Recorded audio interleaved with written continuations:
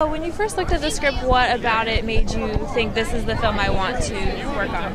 Oh, actually, before reading the script, I read the book it's based on a book called Please Don't Come Back from the Moon by Dean Bakopoulos. It is amazing. I was shooting a film with James Franco, and he gave me the book during a lunch break, and I connected right away to the characters of the book and the world they lived in. What I loved about it is it's a story about fatherhood, and when I read the book, I realized that I was the same age as my father was when his first child was born, which was me. So like I thought a lot about like whether or not I was ready to be a father, whether or not I was ready to have the responsibility of taking care of someone else.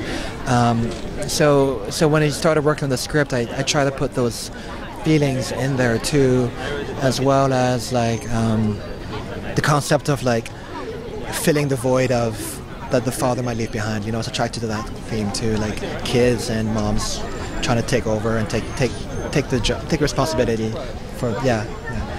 So I know that you love the book so much. What was really important from you from the book for you to get into the film? The feelings of the book were so important to me. Like the book has such a tender heart, you know, and it really captures like a feeling of both like hope as well as like bitter sweetness about being abandoned by your father, you know, and so I feel like the book is so emotionally real, and I really wanted to like capture that too with our performances and the acting. It was big for me to get that, yeah. What was it like to collaborate with James Franco again on this film? He's amazing. He's such a generous artist. You know, he's so giving. I know him mostly as a director, but I know like on set when he directs films, he's so giving to his other actors. He's so giving to his collaborators. He wants everyone to feel like they have a voice and a stake in the project.